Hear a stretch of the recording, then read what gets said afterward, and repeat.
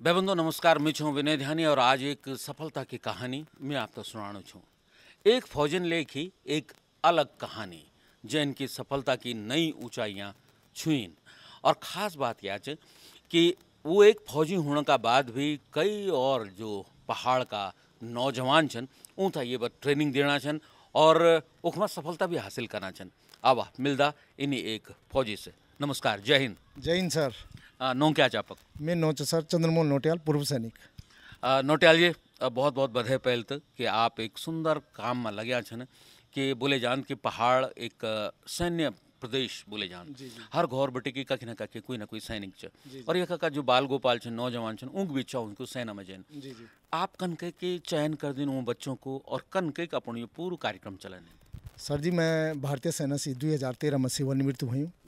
और वहाँ का बाद जब मैं हुई हूँ तो मैं एक प्राइवेट स्कूल में भी रही हूँ। मेरे स्पेशल बीएड से सर, और बच्चों से मेरे एक लगाव था सर। जबकि मैं विषम परिस्थितियों में रही हूँ, सेना में रही हूँ। सेना बेटी मैं सेवानिवृत्त होना के बाद मैं गाँव आई हूँ। और गाँव में जो एक बच्चा था, तो जब मैं तोंदड़ी सुबह रनिंग करने तो से धीरे धीरे मैंने अपनी तरफ वो झुकाव करी था बच्चों को। और वो बच्चों से मैंने जो ट्रेनिंग हुई सर, तो बहुत सारा कमेंट लिखे था सर कि केवल तुमसे हथियार देने की जरूरत है, आपने था ट्रेन कर लिन। तो विगत 2013 से लगातार मैं पहले मैंने ग्राम पंचायत जखनियादी में चलाई सर, और अब आप सिबेरी एक ही घनसादी चलाऊँ सर। और कम से कम ये लगे सर कि 500 से ज़्यादा बच्चों ने मैं प्रशिक्षण लीनी। और तैमन 13 बच्चा आज भारतीय सेना में छन सर। और हमने पुलिस को भी प्रशिक्षण दिन थो। और मैं लगातार यही सोचूँ, मैं बच्चों से यही बोल दूँ भाई कि तुम स्वस्थ रहन, और स्वस्थ रहा तो स्वस्थ करने रहना, सुबह जल्दी उठा, फिजिकल तुम्हारा बढ़िया हुई छेंदू। और जो तुम्हारी जो गलत चीज़ छन ये अवॉइड करना। मेरा सख्त इंस्ट्रक्शन रहना सर कि कोई गलत चीज़ों सेवन न करे। और यदि आप सेवन कर लो तो आपसे टीबी की बीमारी हो जाती, क्योंकि मैं बहुत ज़बरदस्त हूँ से प्रशिक्षण दूँ। और मैं आपको बहुत मन से बहुत धन्यवाद कर दूँ साहब कि आपन मेरी पीड़ा समझी, या मेरे जो आपसे लगी बोलूँ। मैं कभी कह के नहीं बोलूँ कि मेरी न्यूज़ दिया या कहीं मैं का वो करा, यूँ नहीं हूँ सर। यह एक रिगार्ड होती। और जो मेरे भारतीय सैनिकों को जो मेरे अनुभव था सर, जो तय अनुभव से मैं तो बच्चों बांट दूँ कि देश हमें देता है सब कुछ, हम भी कुछ देना सीखें। ऐसा हम कुछ करें जो सबका हित हो, और वही हित लिखें सर, देश की सेवा और ये समाज की सेवा।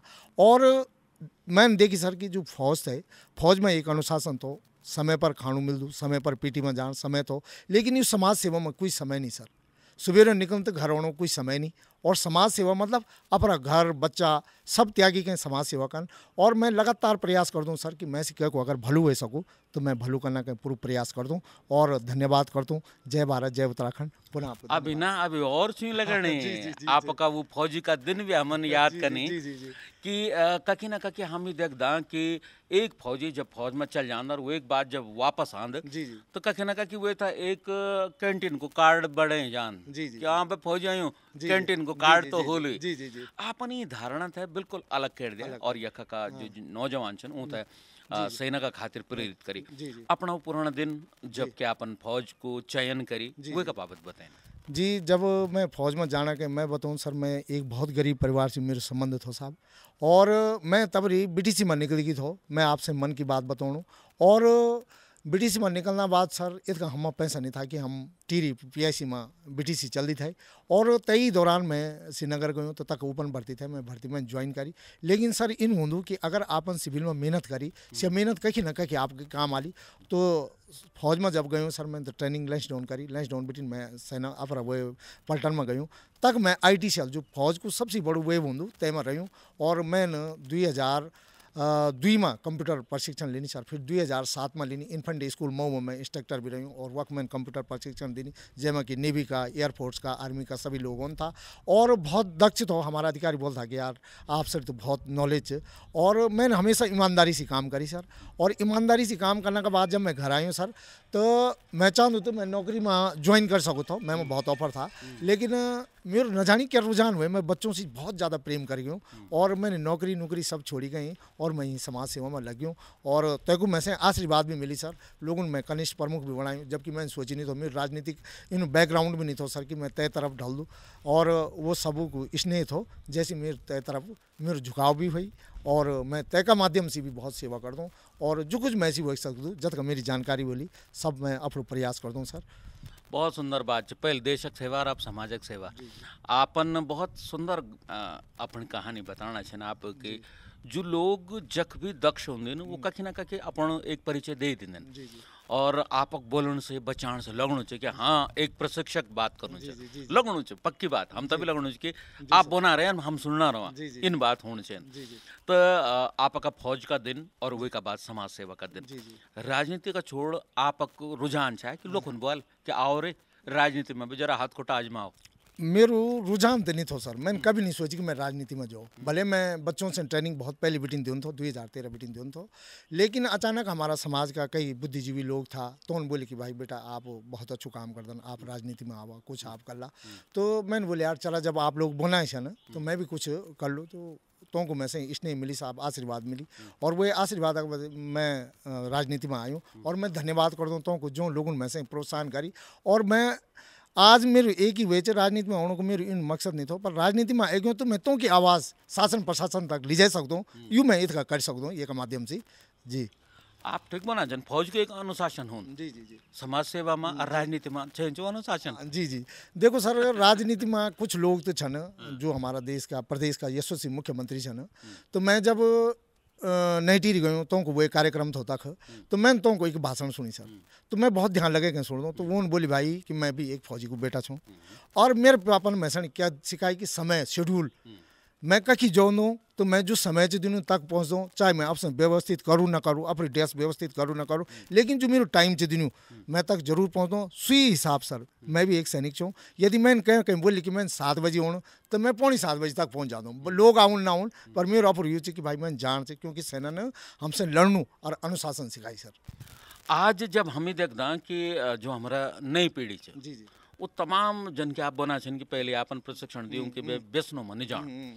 आज भी हम देखदा कि जो पहाड़ का युवा है ना क्या उनको रुझान आपन महसूस करी कि वो फौज में जाना चाहते या जबरदस्ती नौकरी का खातिर आना चाहिए, क्या सोचे आपन? मैंने जो अनुभव करी सर बच्चा जान चाहन लेकिन तुमसे तय क्षेत्र में मोटिवेट करना कहीं भी कोई वे चाहूँ।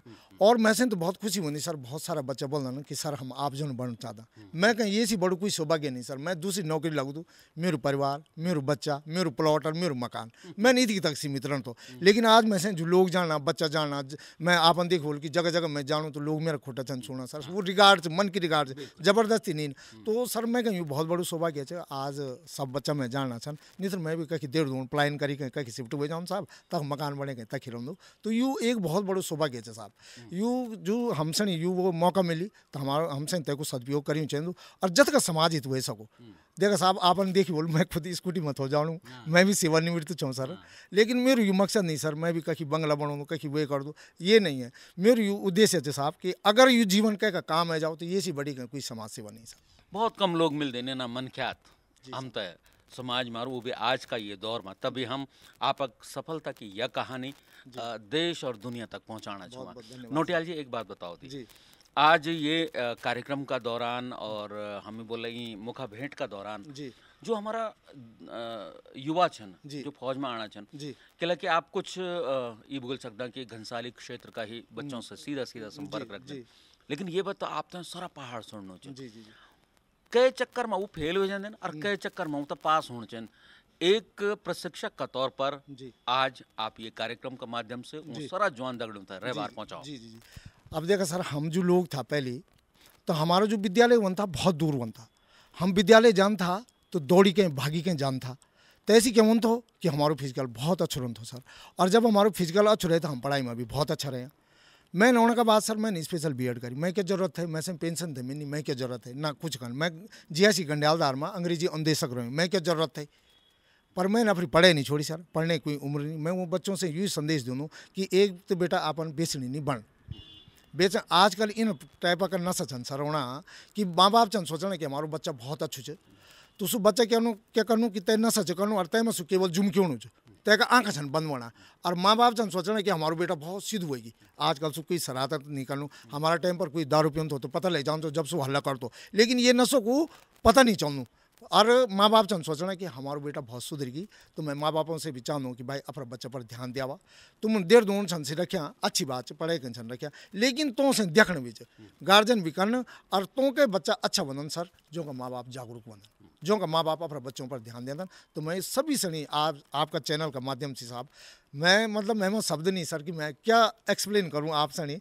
और मैं से ये था अनुभव कि वो खुशी महसूस है सर वही कि आप मेरा पता नहीं कख बेटी ना आई ना आपन मेरी बात जनता तक छन लिया। तो मैं माँ बापों से ये कहूँ कोई बच्चा तेज नहीं होना और कोई बच्चा सुस्त नहीं होना, सब बच्चा पर डिपेंड हम पर कर दूँ कि हम अपना बच्चे पर ध्यान कौन छान देना।